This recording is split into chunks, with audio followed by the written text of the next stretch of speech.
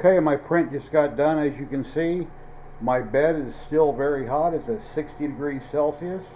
And I'm going to show you an easy way to remove your parts without taking the supplied scraper and banging on your project and trying to get them off the bed. Even once the bed you believe to be cool and it's warm to the touch and people are trying to remove their parts to inspect them and they're still stuck.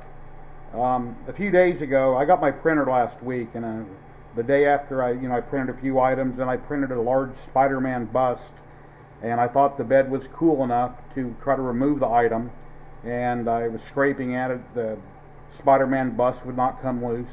I grabbed his head, and as I was scraping, I cracked the base of the Spider-Man.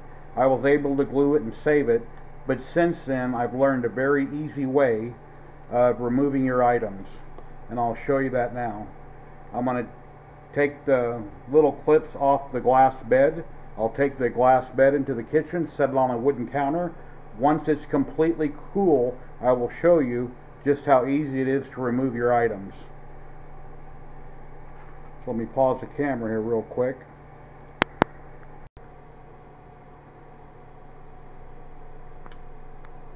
Okay, it's been about 10 minutes now. Let me go in here to the kitchen. I've got the glass on the countertop. It feels completely cold, and here's how easy the parts will now remove.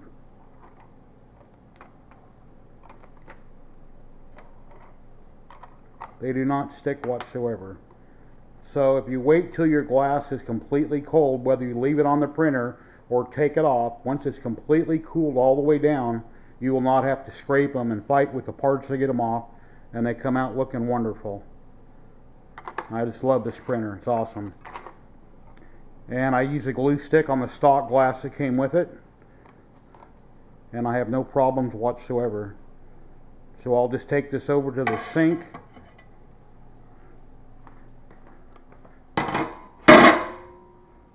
Oops, don't want to break it.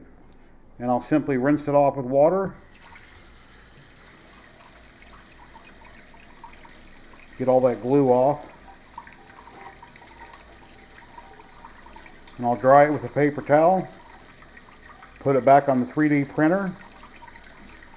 And if I'm going to be printing anything else soon, I'll go ahead and take a glue stick and go over it. Once I take a glue stick over the area where I'm going to be printing, I'll take the scraper and I lightly scrape over the glue just to make sure there's no lumps of glue anywhere. I lightly scrape over it, and then I'm good to go. And it works wonderful like that. So I just thought I'd pass this on to everybody, because it took me 3 or 4 days.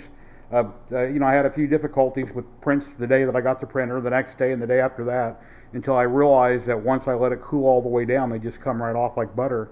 It's a wonderful thing. I love it.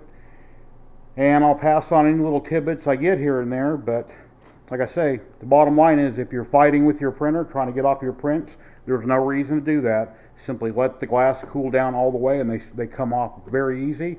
You don't have to force it, bang on them, scrape at them. It's a great thing. Anyway, thanks for watching. Like and subscribe. You guys have a great day. Bye.